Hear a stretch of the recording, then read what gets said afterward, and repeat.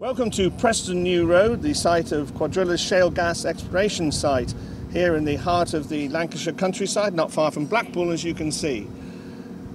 This is a unique site in the United Kingdom because for the first time there's going to be drilling horizontally into the shale rock. Cuadrilla are a Lancashire-based company specialising in the search for the hydrocarbons we need to keep our homes warm and industry going. Cuadrilla believe that 3.5 kilometres below me are trillions of cubic feet of gas that have been trapped in the earth for millions of years. Our aim today is to tour this site, see what's going on, bust a few myths, and crucially to answer any questions that you might have. And with me to see through that operation is Eric Vaughan, the Well Services Director. Just before we start, Eric, a little bit about yourself. Well, I've been involved in oil and gas in the UK since 1991. I first came over here to do hydraulic fracturing back then. It was for a few years, and then I did another project around 2000 that we drilled some wells near Chester and in Ireland and Northern Ireland and did hydraulic fracturing on those. And then I've been involved in this project for about 8 years, so my family and I have lived over here for the last 8 years. Well, you've got masses of knowledge, but people will have questions as a result of that, and if you do have questions for us, please submit it in the chat box. The details of that are below. So now we're going to begin to explore this site, and first of all, Eric, we're going to see how you protect the whole environment around here and the site involved. So we're going to go down to the corner over there and look at your protections. Okay. To begin our tour, we've come to the edge of the site. The rig is over there in full operational mode. You might hear it from time to time. And we're going to concentrate on the environmental protections that have been introduced on the site. And here we see lots of linings, Eric, so I imagine that's connected with that. Yes, so the lining, this is all part of the site construction. So the environmental protections actually start with the site construction. So when you build a site like this, the first thing you do is you scrape the topsoil away. Now, the topsoil is stored in mounds on the outside of the walls. You can see that on the outside of the site. So that's the original topsoil is in place. That'll go back on the site when the site's recovered later. And after the topsoil is moved away, we did a soil stabilization that basically firmed up the soil underneath. And then on top of that, you start with a felt liner. So you can see a piece of felt here. It's just a thick felt. And then on top of that piece of felt, you get a piece of HDPE membrane, a heavy plastic liner, and that's what actually makes the seal. And then on top of that, more felt, and that's to protect the membrane from the gravel on top. Or any sharp objects. Or any sharp objects. Okay, before we start operation on the site, you actually test this membrane to make sure it's not leaking, there aren't any holes in it from the installation process. So that's tested before we actually start using the site. And then on top of that membrane, of course, we have an aggregate or gravel section, and then of course it fills with rainwater. Well, I want to see how effective your bund is, Eric. Okay. So if we move down here, we can see we're into the autumn now, and obviously it's been raining, and over here we actually see the contained water, I imagine, yeah? Yes, so this is the rainwater that's drained off the site. Okay, so along this edge of the site, you've got an open section like this, but where we were standing before and where we're standing now, underneath us, is actually a French drain. So all the way around the site, around every side of the site, there's a drain under the ground. So there's a perforated pipe, water percolates through the gravel, ends up back in this ditch. So any of the rainwater or there's some type of spill or something like that would work its way into this ditch. And we can test this water, right, before it gets taken away. So when we're in operation mode right now, even the rainwater we haul away. So it goes to a treatment facility, water treatment facility. Now, if there was later on in the life cycle of the site, when we're not in operations here, there's a section of valves and drains that we can test the water, and then the rainwater can just run off the site when we're not in operation. Well, I'm relieved to hear this, Eric, because given the Lancashire climate, if it wasn't pumped away, I could imagine you'd be all swimming to the rig before very long. Yes, so we also use a lot of the rainwater, so we don't have to truck it away, because right now we're having to truck the water away. So we're always trying to minimize our HGV movements or our truck movements. So we can also use this rainwater. So the drilling mud made up mostly, the base water was rainwater. Okay, when we eventually get to the hydraulic fracturing operations, we'll also use the rainwater for that also. So if we're in a section of the operations that we use water, then this is our first choice for the water. And then if we've used all the rainwater, then we also have mains water on the site And it has the huge advantage of being free, sent from heaven there. Yes, yeah. The cost of rainwater is much less to use. So. Okay. Now I want to move on to discuss another area of the water issues, and that's if we look over here at this, if you don't mind me saying so, Eric, rather modest silver tube here. This is important in connection with the other water issue, which is the groundwater. Yes. So, of course, the main purpose of this membrane, the reason we seal the site, is to protect the groundwater and surface water, so nothing can leak off the site or leach off the site. And we also want to monitor that. One, to make sure this is effective, and then also, so around the site, we've got 4 of these water monitoring wells, basically in each corner of the site. They go down to 2 different levels in the strata that could potentially have groundwater or shallow surface water, and then we monitor those. So actually inside the tube, you're actually looking at the top of the well. So inside the tube, then there's instruments in there that check for methane, and we can see if there's any methane leaking from the well or things like that. So if we would detect something different than the background level all the time, then that'll alert us to be able. There is a natural level of methane, is there? Yes. So so methane comes from various different sources. So the natural methane, natural gas is natural methane, but normally in shallower sections, just the decomposition of organic material, where the grass from years ago that's further down, there's various wildlife and cattle, things like that around this area. Don't need too much detail. Yeah. I think So anyway, that will give off methane, and you also see those methane levels will change depending on the atmospheric pressure, depending on the tides, how the water level changes in the ground. So you're tracking all that all the time. It gives you a nice background level. So before we start hydraulic fracturing operations, we have to monitor that methane level in the ground for a year to get a nice background so you can see as that goes up and down.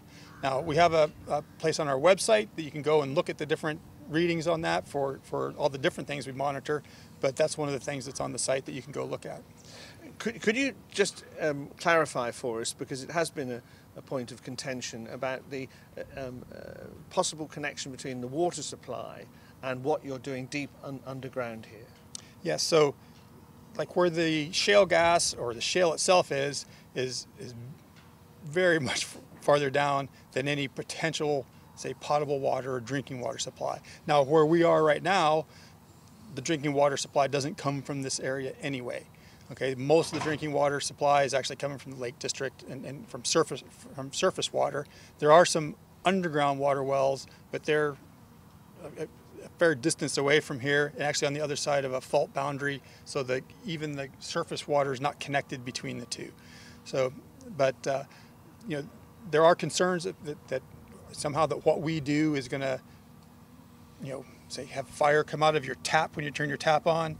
So if you're on mains water, there's 0 chance of that ever happening. Okay, so it is possible in some areas to have methane from a well get into groundwater, but you have to have a water well right very close to the oil and gas well, and you also have to have the right geology for that to happen, which we don't have in this area either. So there are lots of different protections for groundwater and surface water and drinking water, and in this area, and especially in northwest of England, you don't have those issues that you would have, say, in different parts of the world, some of the places that happened in the States, like very early in shale development. So we looked at what's being done to protect water. Now what about noise? What's being done to help the neighbours around here, Eric? So we have different levels of noise protection. So we saw around the sites, the 4-meter wall that is a noise wall.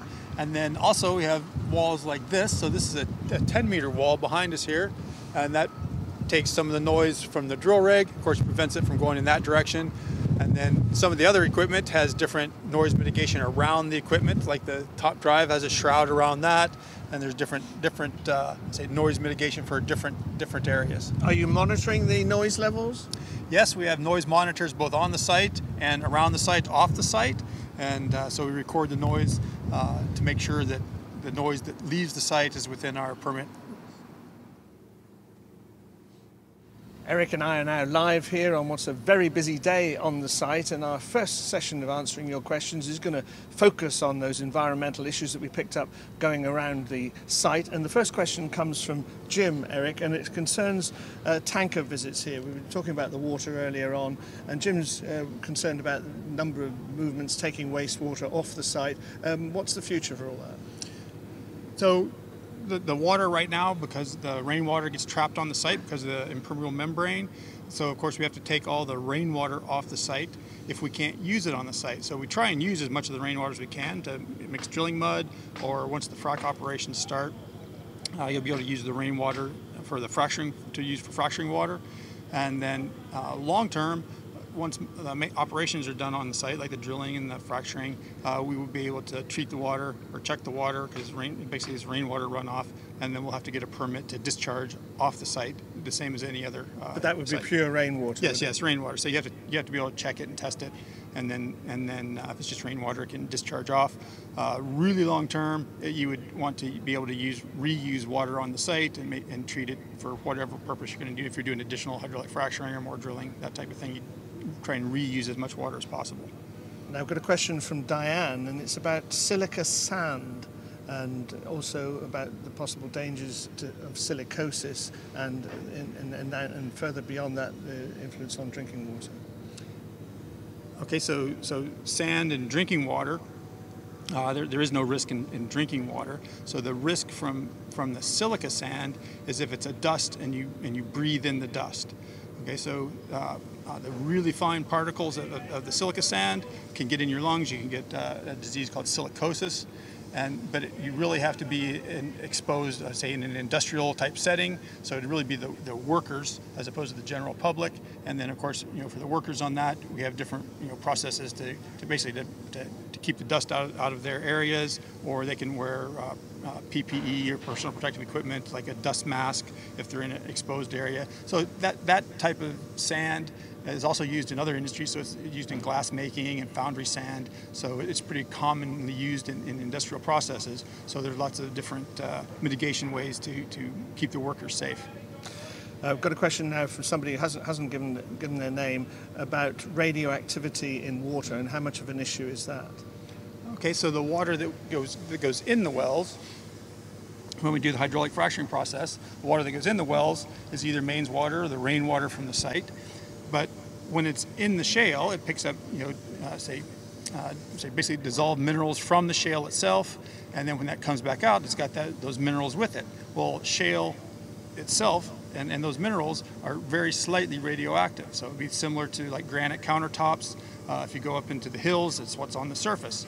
But for monitoring purposes and to make sure that the Environment Agency can keep track of any potential radioactive fluids, even though it's very low levels, with those minerals in the water, then we have to take it to a treatment facility that can handle that. So they're permitted to handle that. And what they basically do is take the minerals back out of the water. So they'll flocculate it, which is a similar process to what they do with drinking water, and it takes the minerals out, they clump together, they fall to the bottom, so then the water can go one way, and the minerals themselves are basically the rock. So then they can be disposed of. Okay, I'm not getting the names of some of these questions that are coming through, but this is a question about air quality here. Obviously, it's an industrial site and so on. What are you doing to monitor air quality? So around the site are air quality monitors. So they've been in place actually since before we started any work. And of course, the emissions from the site would be dust, although most of the time the site's not very dusty because it's wet on the top. And so we monitor for dust. We also monitor for methane. We're not in a place in the well right now that has any methane. There's no gas in the well yet. So, but if there's some type of leak on site, you would be able to see that around. And we're really looking for I would say, fugitive emissions, very low-level emissions, like a leak on a valve or something like that. If you can't pick it up by looking directly, you'll be able to see stuff around the site. It would come up on one of the monitors. It also monitors for some of the particulate matter, like diesel exhaust, say PM 2.5s or PM 10s, they're called. PMs? It's like particulate material. I can't remember the exact, but it's a very, very tiny material that comes up from like diesel exhaust. They monitor for in London, and that's one of the concerns down there in the inner city of London. I've got another question here about methane leaks. I think this is looking a bit forward down the process. I mean, if you get methane leaks as you get into the gas-bearing rock, how are you going to handle that? So it would really depend on how the leak happens. I think most of the people are concerned, or they want to know, how will the well be secured and how do we seal the well? And one of the things to remember is, by the time we get down to the level where the methane is, that gas is actually coming up an inner string of pipe. And then that pipe is inside another pipe, which is inside another pipe, which is inside another one, depending on where you are in the well. So the first thing you see is actually a leak inside the well. It goes from one part of the well to the other. So we have different ways of monitoring for that, and then you can replace a section of pipe or something like that. I mean, the other concern is if somehow methane can get all the way out of all the layers and then outside the well, can you do anything about it at that point? And you can. So there's various different ways that you can go back in and identify where the leak is coming from, and then you basically seal it back up, either with cement, or you can take pieces of pipe out and put different ones in. But there are various different ways of taking care of that. Now, people will have seen earlier on us going around the site and looking at the membrane and that sort of thing, and you obviously said it's very tough and so on. But how can you check under this site, because this membrane's under us here, how can you check that it hasn't been pierced by anything? I know you say it's resilient against sharp rocks and so on, but how can you be sure? So they actually have a system to test for that. So we tested that, I'll say, before we started operations. So you test to make sure it was installed correctly, and there are companies that's what they do, is test that type of thing. And then we also have the water monitor wells around the edge of the site. So, you know, if something somehow could leak from the site, now of course right now there isn't anything to leak, so first you'd have to have some type of spill. So then you'd be concerned of what the spill, like, you know, most likely would be like some type of diesel spill from one of the HGVs that comes on the site. Somehow they spill their fuel tank, and then you would recover that stone that had and, you know, do a normal cleanup of a diesel type spill, and then you'd also be able to check the membrane at that point. But then you're also monitoring on those water wells. If you saw something like that in those, then you would know that you had to do further remediation to make sure that you know, nothing can leave the site. Question from Tony: what is the distance between the water table and the area that you're drilling? So say in this area where we are, there really isn't any drinking water aquifers right underneath us. Even the areas where, say, the formation where you would get drinking water, if you go farther to the northeast on the other side of a fault, that formation underneath us that would be what's considered an aquifer, where they have fresh water, is not connected to where we are. So that same formation underneath where we are here is full of brine, saline water, very saline water, saltier than the sea. And then if you go another 10 or 15 miles offshore, that's the same formation is what they produce the oil and gas offshore from. So, and the reason they can do that is that rock is permeable, it can hold water and that. But here, it's saline water, salt water underneath us. And then, so even from the bottom of that, if you consider that, say a potable water aquifer, which is the way we treat it, then you go down below that, and we're still probably 1,000 meters or so before you get to the hydrocarbon, the rocks that have the hydrocarbons in them, and that we're targeting. And we're actually a bit further down than that, the ones that we're actually targeting. And that water doesn't come up? No, water wants to go down mostly. And but again, that, you know, the rocks where we are exploring the shale itself, and those rocks are, we say they're very dry. They don't have much water in those at all. I mean, all rocks, all material has a tiny bit of water that's, you know, part of the formation of the rock, but it can't move out or can't move through the rock. And so the very shallow stuff, we're a long way away from that. I think someone's joined us who may not have heard your earlier answer to this, but just to fill it out a bit more, how do you ensure that local air quality isn't going to be affected?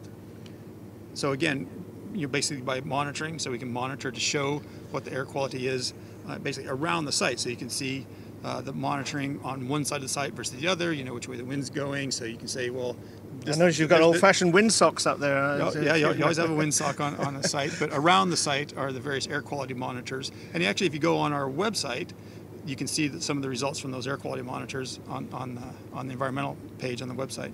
Thank you, Eric. Well, we'll have more calls after we've seen our next section of film, where we're going to look at the actual equipment that's used in this drilling operation, starting with the drill bits.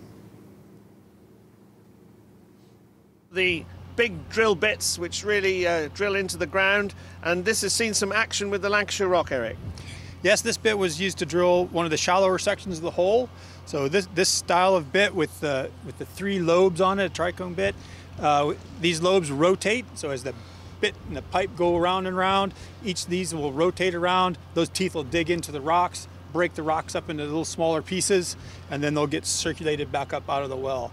So different kinds of bits are used for different style of rock or different hardness of rock and different sections of the well. But inevitably the teeth do get worn. Yes, the teeth on all drill bits will wear out, the drilling surface on the bits, and then you have to basically pull everything out of the well, change the bit, run it all back in. So the deeper you go, the longer that process takes. Now beside you are smaller ones. Yes, so these bits were the next hole section after that.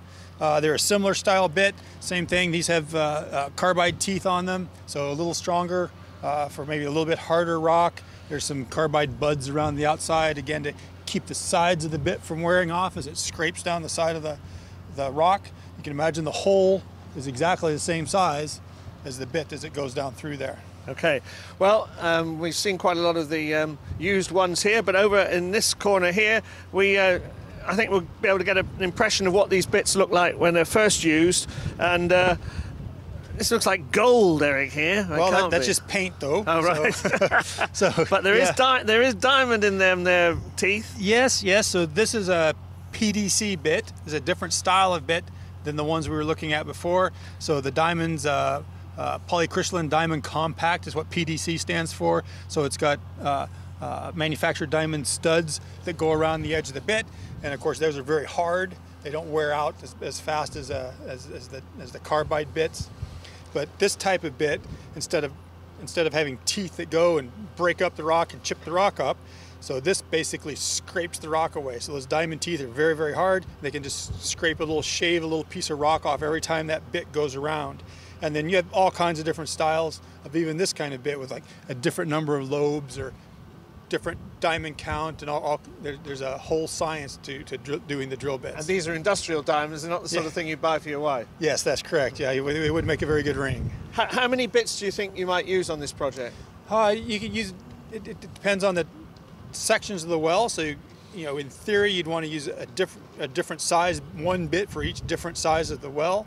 So in this case there'd be 5 different bit sizes, but especially on exploration wells you're using different bits to basically try different technology. Like I said, there's lots of different styles of the bits, so you'll try different bits in the hole as you go through different sections. And then also one section of this well we're doing coring, which means we'll have a bit like this style, except it'll have a big hollow section up the center. So that as it drills down, it'll drill around a section of rock and leave a rock tube left up in the middle, which will actually come up the inside. It'll go up the inside of the drill pipe. And we have special tools that will actually go down and retrieve that rock down the inside from the inside of the drill pipe, bring it back up to surface. And of course that's of great interest to your geologists who you've got on site here. Yes, the geologists will absolutely be out here for that part. And so they actually get to see the rock as it comes up to surface. We have a lab on site, so the rock, as soon as it comes up to surface, it goes into the lab.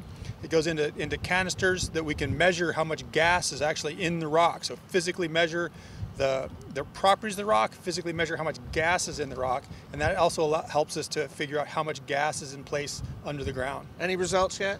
Well, from the wells we did a number of years ago, we have some of those results, which is how we came up with some of the different numbers of how much gas is in place underneath us now.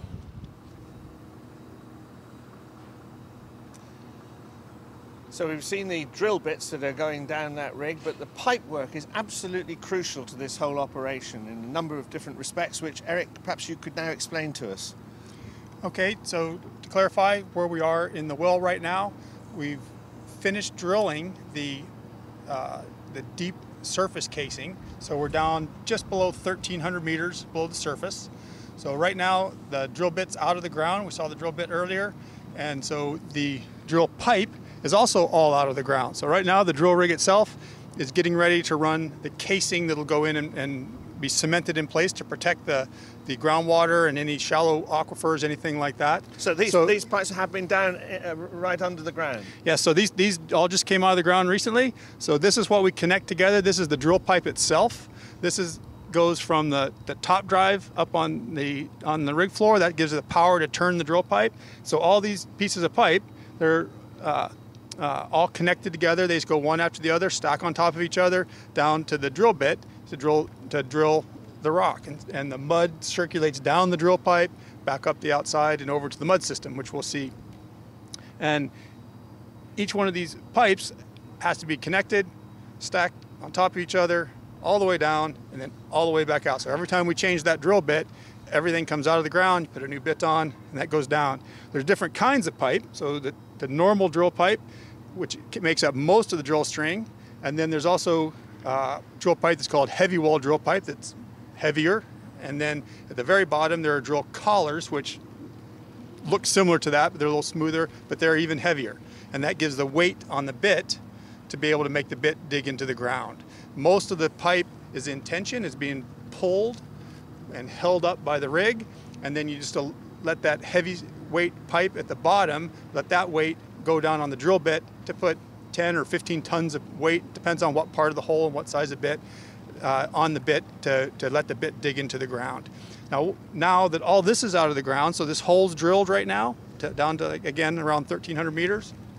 And we're getting ready to run the casing in the ground. So the casing is what stays in the ground permanently, and that's what's behind us here. Well, let's move over to the actual casings, and this is what's going to protect the environment from the actual hole itself. Yeah. Yeah. So this is 13 3/8 inches in diameter casing. So this will all go in the ground. This weighs about 72 pounds per foot. So it's fairly heavy. And the casing that's in the ground now, that goes down around 250, 260 meters, it's 20 inches in diameter. So that's been in the ground, cemented in place. This will go down the inside of that, down to that 1,300 meters. And then once it's all in the ground, we'll pump cement down the inside of the pipe. It'll go down the inside of the pipe, up the outside, and be squished in between the pipe and the rock face, the hole that we've drilled. And then the cement will come all, on this particular casing, the cement will come all the way back up to the surface. So this piece of pipe will be basically sealed in the ground with, say, special blends of cement that block gas channeling, or they expand a little bit, and they keep the casing protected, and then they also seal that casing in the ground. Now, where we're at now, we haven't made it to where there's any oil or gas or anything like that yet. So. But what about the actual setting of the concrete? I mean, that's quite a critical thing. You obviously want it to remain fluid, and then at some point it's going to set. So the timing of all this must require a great deal of skill. Well, it requires a great deal of science. And so you look at all these different cement blends, and there are different companies that do this, and you put different additives in the cement that change how thick it is and how thin it is. So it has to be thin so you can pump it. It's not like if you like pour a brick wall. Yeah, it's not like you pour a concrete slab on surface and the cement comes out in a big ready mix truck, and all that's been done, and it comes out and they pour it on the ground. It's already got gravel in it and things like that. So this is cement, not concrete. Okay, so, and we mix it on the site. So it comes out as a dry powder, and we have special equipment that mixes it as we go, has different additives that you put in it to change those properties, so it's either thick or thin, how long it takes to set, that kind of thing. And that gets pumped, and of course you have to have a special pump that will pump it at high pressure. So if you can imagine, we're pushing the cement down, but then we've also got to lift it back up 1,300 meters. So they'll have several thousand PSI of pressure to push that cement back up the hole. Now, once the cement goes down the inside of the pipe and up the outside, you don't want the inside of the pipe filled with cement.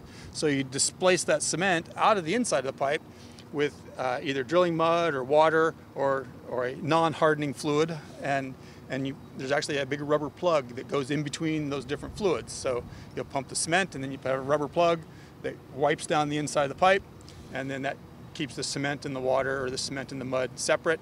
That goes all the way down to the bottom. There's actually a special piece at the bottom that sits into and locks in, and then that locks the pipe in place and locks and seals the bottom of the pipe. And then all the cement, you have to basically, you sit and you wait, depending on how you mix that cement and what additives you put in, and you have to wait. Usually it's around 8 to 10 hours.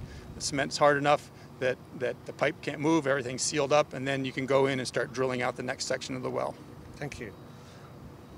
Right, well, I'm sure that's clarified it for many of you, but just in case you need further clarity on this procedure, let's watch a short video to explain what Eric's just been telling us.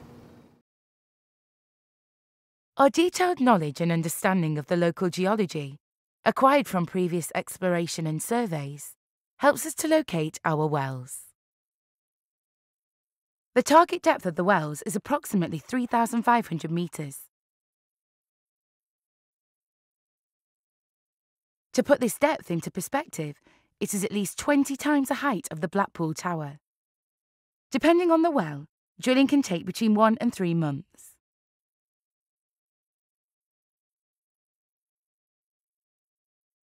Our wells are lined from top to bottom with secure, protective and durable steel casings that are cemented into place.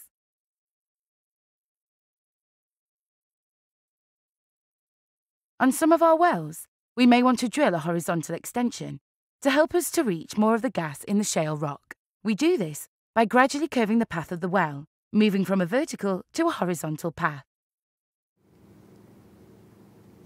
Well, I hope that video helped explain what's going on right below our feet now.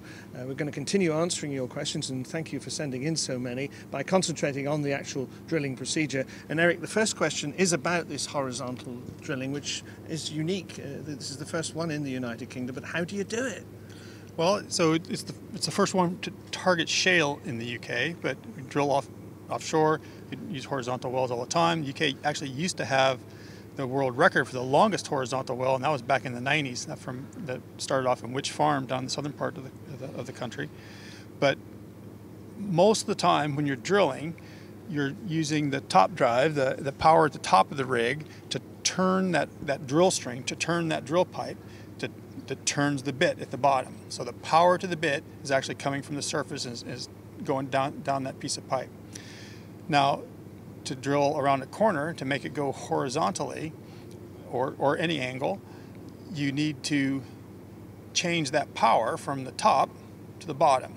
So we put what's called a motor at the bottom of the drill string, right above the bit, and so that when we pump the mud down the drill pipe, it turns that motor, and then that turns the bit. So instead of turning the whole pipe from surface, you're only turning the bit. And then if you take that motor or down near the motor and actually bend it just a little bit, so maybe just a degree, then that means the drill bit wants to follow a curve. So you hold the drill pipe still, point the bit in that curve that you want it to go, and then it'll try and follow that curve. When you want it to go flat again, then you can turn the whole drill pipe, and then that angle goes away. But you have to lower a motor down. Well, the motor's part of the drill string. Oh, right. So it looks like a piece of drill pipe. You don't see it from the outside. The motor's actually on the inside, and it actually works from the fluid going through. There are other ways of doing it, but that's the most common way. That's the way we're using on this particular well. Now, our next question is, for me, as a layman, the most technical one so far. You'll have to explain this one, Eric. It's from Kate. What is a cement bond log, and how are you planning to use them on this well? Okay, so a cement bond log, or really it's called a cement evaluation log. There are many different kinds of logs. A bond log is just one type. But what they do, basically, is you're trying to go down after you've cemented the pipe in the ground. So you've got a piece of pipe, a layer of cement, and then the rock, the formation. Okay? And the cement evaluation log, most commonly what you're trying to do with it is to make sure that the cement is bonded to the pipe and is bonded to the formation. So it's basically forming a seal. And so you run the logs in the different sections of the well to give you an indication of how good that seal is, and where, if there's any places that there are gaps and that type of thing. So on this particular well, we'll actually start running the cement evaluation logs actually after this section. So this is a 13 3/8. So this would be in the conductor, the shallow conductor, the deep conductor section, and then from there on all the sections down below. And the next one also sounds pretty technical for me. What is wireline logging, and how will you use that on the site? Okay, so wireline logging, actually the cement evaluation log is done on wireline too. So a wireline is just a cable, a wire that goes down the well that you can run from the surface. There's a unit on the site that has basically a multi-strand cable, communications type cable that they can hold weight, and they'll lower instruments down in the well. So wireline logging is basically lowering instruments into the well. They do different things. Cement evaluation log is one. More commonly, what people are referring to are a lot of the logs that you run give you rock properties. They give you information about the rocks. So you can say, what the density of the rock, or what types of rocks. You can tell from some of the readings what type of rock, and how much water content or moisture content, the salinity, temperature, all kinds of different things on the logs. So we'll run a huge suite of logs of different things, and the geologists can look at that, and the geophysicists and scientists can look at those, and they can tell what kind of rocks we're in, all kinds of information about the actual formations without actually having to go down there and dig them out themselves. As you'll appreciate, there's a lot of interest in this horizontal drilling aspect. Somebody's just asking how far horizontally will the drillings go? Okay, so these wells we're only going about 1 kilometer. We're basically these wells are designed to go about 1 kilometer horizontally in the shale, and physically we can drill further than that. Like I said, the UK used to have the world record, and it was, I think, 9.8 kilometers or such. But these are fairly short. What really restricts you isn't the technology to be able to drill. We can drill a long way horizontally, but the rocks themselves, you have to find a place that the rocks are continuous and have the right properties for that kilometer or 2 kilometers that you would try and drill to produce for an oil and gas And in well. which directions? If you could relate it to the nearby countryside, that would be helpful. Okay, from this site we're drilling almost due west towards the sea. Now you've obviously got planning conditions for the amount of noise on this site. How do you ensure, I mean, it's a busy day today, I mean, how do you ensure that today, for instance, you don't exceed your noise permits? Okay, so we have noise monitors off the site at the actual receptors, and then in between the site and the receptors, and then actually on the site. So you can tell, say, from the indications, mostly on the ones on the site, we have alarms and I say early warning indicators that what our noise level is, and we have those set so that they go off before our actual noise levels off the site. And then you're basically recording that information, and you're looking at pretty much all the time. There's somebody looking at that to make sure that if there is noise off the site, that it's not coming from us. Simon wants to know, how long will operations take, and how long will you be on this site? So drilling operations should take roughly, probably, close to the end of the year type of thing.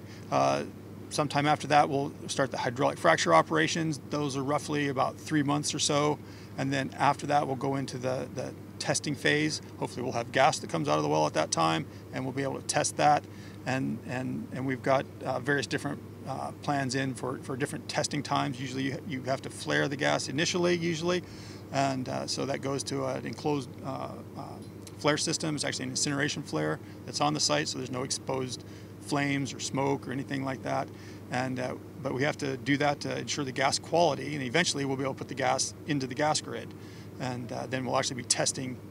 We're not testing the quality of the gas, we're testing the amount of gas that comes out of the well, and it can go into the grid, and we can actually use it at that point. Yeah, I think that's quite an important point to make, because obviously all this apparatus will disappear, and I mean, if everything goes as you want it to go, there'll just be a pipe pumping gas out into the main for how long? I mean, I suppose that's how long's a piece of string. Well, typically a shale well, if it goes into production, they produce for a long time. You get the majority of the gas comes out early in the life of the well, but they have a very long, what we call a tail on the production, so it produces gas for a long time. So you'd expect a typical shale well to produce in the 20 to 30 year range. There's lots of variables on that. It depends on how many other wells and the cost of production of the well, but that's typically what you would look at to get gas from one of these wells. That's what you would expect to be able to produce gas for that long. Zoe wants to know when you'll be testing the water. Will you be testing the water during and after fracking operations? Yes, we actually test the water continuously here. Like I assume that she's meaning the water, like the groundwater protection, the groundwater monitoring wells. Those are being tested all the time. We also test surface water around. I see all the time. We're testing that, and then of course the water that comes out of the well, we test before it goes to the treatment facility. Eric, thank you very much indeed. Do keep your questions coming in as Eric and I now complete our tour of this site. We're now on the rig itself, and we're going to begin by looking at how the mud that comes up from the ground is actually dealt with here. Now, Eric, there's no mud in here today. At what stage of the process are we? Well, we're getting ready to run the casing in the ground, so we're not circulating any mud through the well at the moment. There's no pipe in the ground to circulate with. All the drill pipe is out of the ground. Getting ready to run the big casing in the ground. Just to give people an impression, we did film earlier this mud actually coming up, which is quite a spectacular sight actually, so we're seeing some of that now, but talk us through the sort of stuff that's coming up from under in the earth. Okay, when we're drilling, we're doing drilling operations, you're pumping mud down the inside of the drill pipe, goes down the inside of the drill pipe, through the drill bit, around the drill bit, and that cools the bit, because the bit's grinding on the rock, so it keeps the bit cool, and it also takes up all those little ground up bits of rock and lifts them back up the outside of the drill pipe. So that comes all the way back up from whatever depth you're at, in this case around 1,300 meters, comes all the way back up, comes out of the top of the well, and then comes down this chute. So as it comes through here, we take various measurements. We're measuring how fast it's coming back out, so we know we're putting the same amount in as the same amount is coming out, so we can measure that. And we also can make sure that there's no gas entrapped in the mud. And then there's different people out here that look at different parameters of the mud. So we have a mud engineer out here that just looks at all the properties of the mud, make sure that it's the right weight or the right thickness, the right viscosity, a lot of different characteristics in the mud that we make sure that that's right. And there's also some sensors in here that go to different cabins on the building so that we can keep track of that information. I'd like to see how the separation between the rock and the mud is done, so we need to move to the shakers, I think. Yes. So the mud has come out of the ground, but it's still got all the rocks in, and this equipment here separates it out, basically, Eric, yeah? Yes, so we're in the shaker room, it's called. So these pieces of equipment are called shakers, and what they actually are is a vibrating screen or a vibrating filter, think like a coffee filter, the metal coffee filters. And you get different sizes of screens in depending on what size of the rock cuttings and things that are coming out of the well. So for where we were above, the liquid mud and the cuttings comes out of the well and it basically pours down and then is divided out over these shakers. We have got some pictures of this which we'll lay in now as you continue to talk about it, yeah. Okay, so the mud comes onto the shakers with the rock cuttings in it. They vibrate. It helps the mud fall down to the next level down, which is in the actual tanks. And then some of the cuttings would come across the top and they'll fall off the end here. So here's a bit of the mud that's got some of the stone in it. So it's basically the gelled mud, and this is the size of the rocks that are actually coming out of the well. So they're tiny, a little ground up, looks like sand usually. And then they come over the edge, they get augered off here, and then that goes into the system that contains all those cuttings, and then those cuttings would go off to be processed so they can go to a landfill. I was going to ask you what actually happens to the rock, because there's some skips out there in the yard. Is that takes it away, does it? Yeah, so the cuttings themselves will end up in the skips. The skips are sealed, and then they go off to a treatment facility where they get cleaned a little bit more, and then the rock itself ends up going off to a landfill. Well, there's the mud that's circulating around this system, absolutely vital to the whole process. And Eric's now going to explain how that's actually done. Well, we're following the journey of the mud, glorious mud, and we've now come to the pumping area, Eric. Yes, so this is all part of the mud system. So what we're standing on is the actual mud system on the rig. So the mud came out of the well up there, came across through that pipe up there. It drops down through the different levels. We were over by the shaker room, so the mud comes down. That does an initial filter pass on the mud to take some of the bigger cuttings and stuff like that out, and then the mud starts going through this series of tanks that we're standing on. So there's a whole bunch of different tanks underneath us. There's more filtration that goes on the mud, and what we're really trying to do is take all the rock cuttings that we've ground up that have come up with the mud. We want to take all those out so that we have fresh mud again to go back down the well. So as it comes through this series of tanks, because all this is reused, this mud. This is an important point to make. Yeah, so you have a closed system. There's just a circulation system that goes round and around. So in the old days, there were systems that they didn't do that. That they basically, the mud went out into a pit and kind of got disposed of as it came around. But we don't do that now. Basically, rotating the mud all the way around minimizes the amount of materials that we have to use. And then so once the mud has the right properties, it goes in this last tank that we're standing on now, and then it'll be able to go over to these mud pumps. How powerful are they?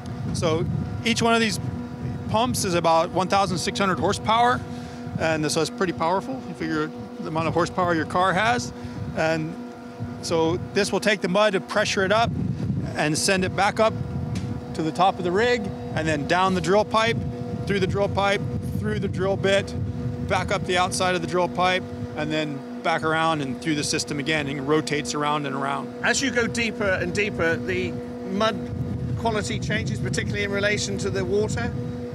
Yes, so all wells that you drill on the shallow parts of the wells, the areas that could potentially have groundwater. In the area that we're in, there isn't any drinkable groundwater underneath us right here, but you treat it as if there were. So you drill with a water-based mud, just like they would drill a water well with. So that's what's in these tanks right now. Once we go on to the next section of well, we'll change this mud out for an oil-based mud. As we get deeper in the well, we're going into rocks that are hydrocarbon bearing, so they have oil or gas in the rocks, and then we're using a fluid that has a hydrocarbon base to it. So it's a mixture of oil and water. It's about 70% oil and 30% water or salt water, and then that makes an emulsion or a thick fluid that we can use to carry those cuttings. You have other additives in there to make it thicker or thinner and give it different properties, but we're trying to reuse that system all the time, just rotate it around the well.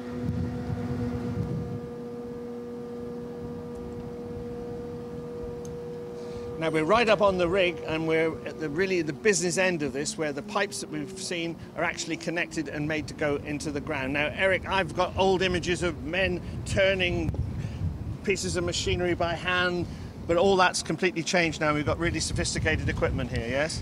Yes, so when we make the connections on the drill pipe, so this piece above us here, this is the top drive. Okay, so this has the hydraulic motors and the power that actually can turn the drill pipe. And it's also a bit of a crane, so it can lift the pipe in and out of the ground. So, and it goes up and down these tracks, so it can go up to the top and then down to the bottom. And the pieces of pipe come up over the side and get connected onto that little bit up on the top there, where the threads are. Now, in the old days, we had big wrenches and winches that connected the pipe and tightened it up.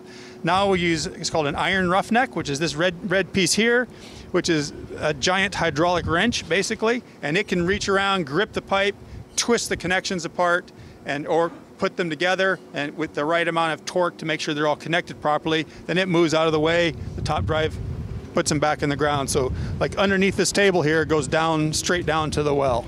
Now all this has to be controlled, and we need to go into the control room now, which is given an unflattering name, which we'll discuss when we get there, because all this does need to be obviously regulated and kept under surveillance. So yes, the man that's controlling that is right over here.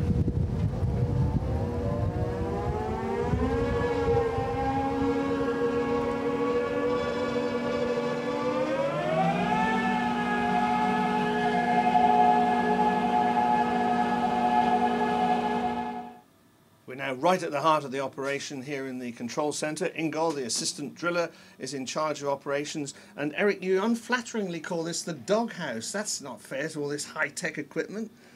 Why is it called the doghouse? Well, actually, I don't know why it's called the doghouse. So they originally, a long time ago, they were called the Knowledge Center, because all the permits and the work orders and all that were in here. This is where really the only house on some of the very original drilling rigs, but somewhere a long time ago it converted over to the doghouse.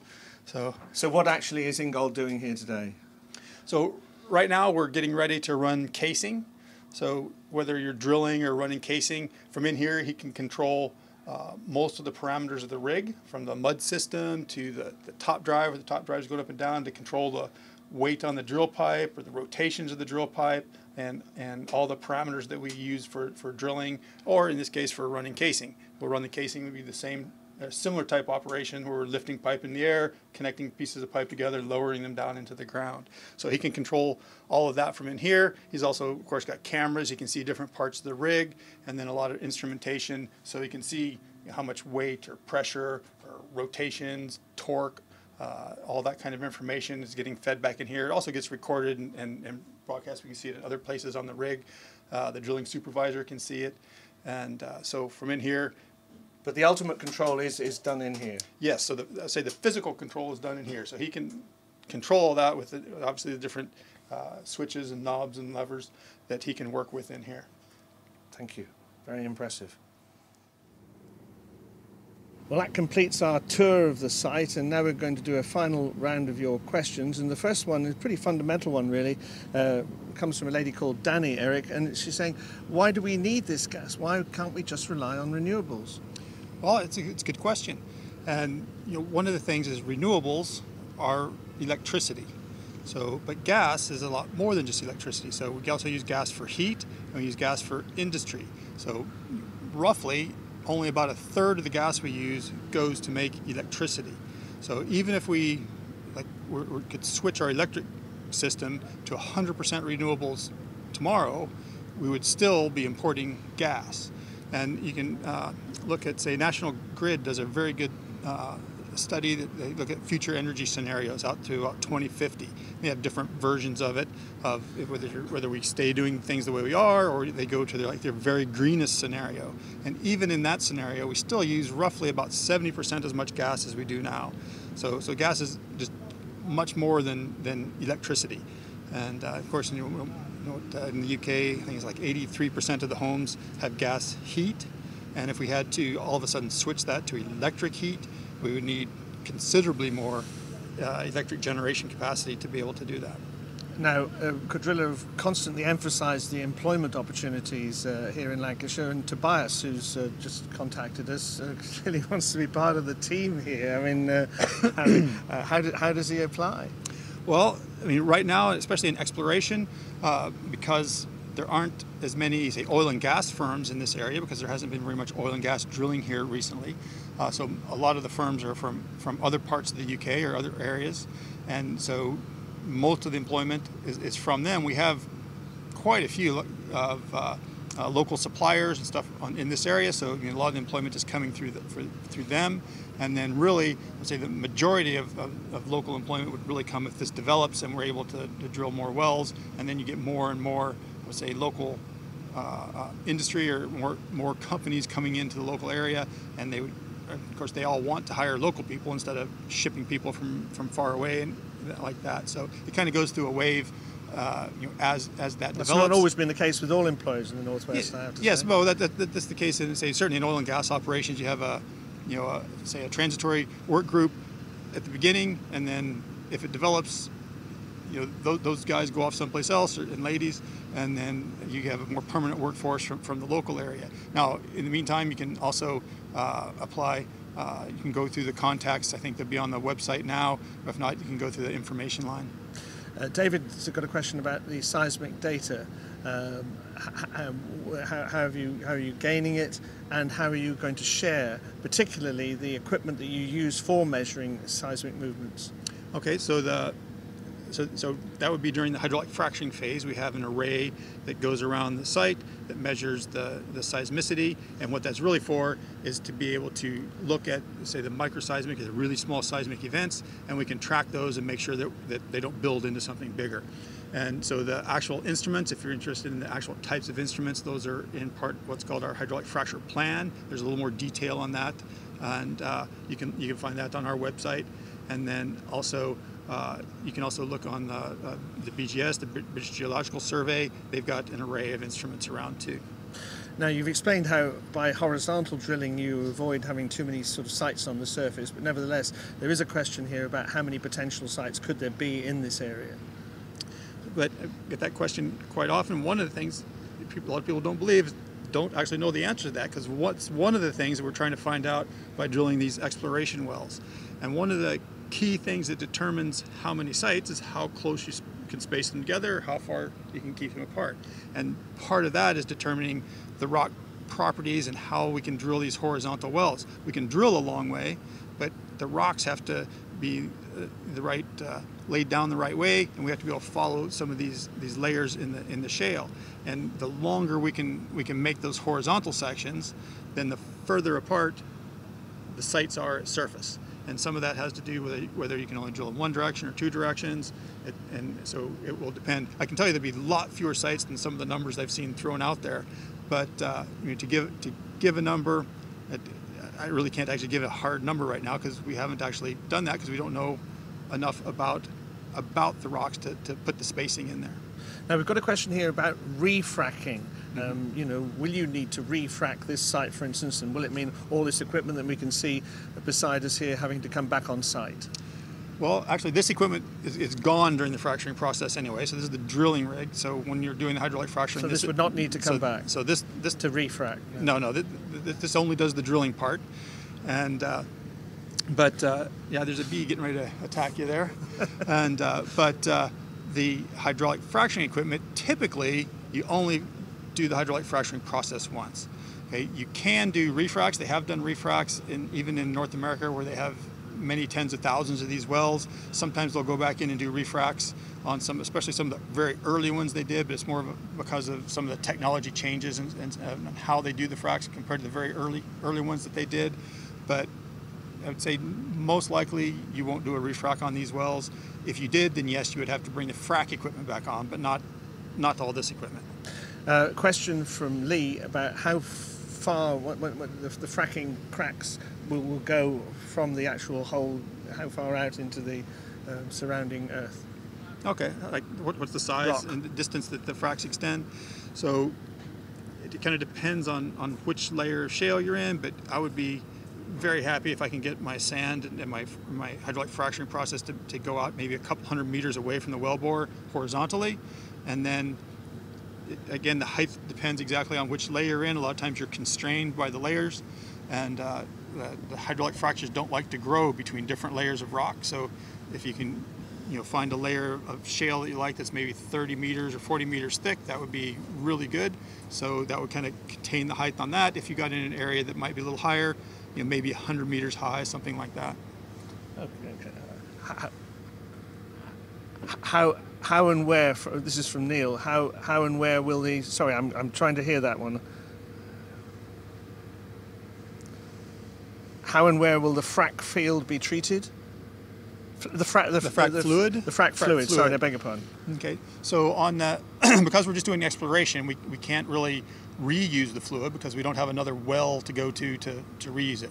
So for the exploration wells, we're actually taking the fluid that comes back out of the well. You'd expect somewhere between 20-40% of the fluid that you pump in to come back out, and that fluid has the minerals and salts from the shale in it that we talked about earlier that has to be treated properly to take that material out of the water so we can dispose of the water. So we actually take that off to an off-site facility that treats water like that all the time. They actually bring water in from the North Sea, from the hydraulic fracturing that they do in the North Sea. They bring that water in too and treat that there. I think this is going to have to be our last question. How many wells will there be on this particular pad? So our planning consent on this pad is for 4 wells. So we've got the first 2 are in this cellar here, and then we'll drill these 2 before we can evaluate before we do the next 2. Eric, thank you very much indeed for all your answers to the questions today. Now we'll be putting a recording of this webcast up on our website very shortly, and also we'll be keeping you in touch regularly, so do stay on the website. We'll be having more question and answer sessions as developments take place here at Preston New Road. But for now, thank you very much indeed for all your questions, and goodbye.